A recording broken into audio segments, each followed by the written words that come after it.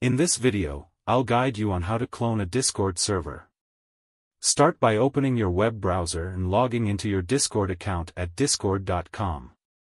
Then, open another tab and visit the provided link.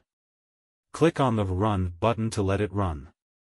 While it's running, you'll need to obtain your token, which is crucial and should not be shared. To get your token, open the DevTools by clicking on the three dots in the upper right corner, then More Tools, and finally Developer Tools. Go to the Network tab. If you can't find it, click on the two arrows and select Network. Press F5 to refresh, and in the Request Settings, under the Authorization section, copy the token. Paste the token in the running script and press Enter. You'll be prompted to edit settings, so click Unknown. Now, you'll need to create a fresh Discord server manually where you want to apply the copied settings. Go to your user settings, select Advanced, and enable Developer Mode.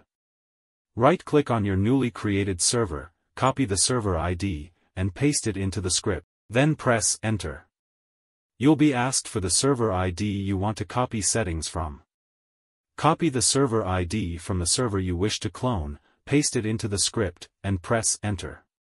Wait for the cloning process to complete, and you'll see the changes in your newly cloned server, including different channels and modified names. Remember to exercise caution and not share your token. If you found this video helpful, please consider liking and subscribing.